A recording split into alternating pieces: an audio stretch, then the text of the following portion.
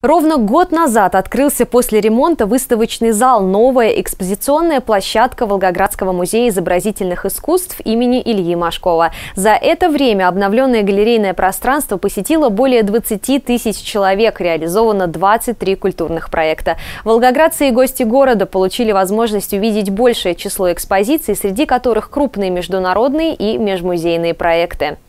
Начало. Произведение живописи и графики 16-20 веков из фондов музея Машкова. «Видеть невидимое». Выставка тактильных копий с произведений из коллекции Государственного музея имени Пушкина. Сталинградская хроника. Экспозиция Центрального музея Великой Отечественной войны 1941-1945 годов и другие выставки.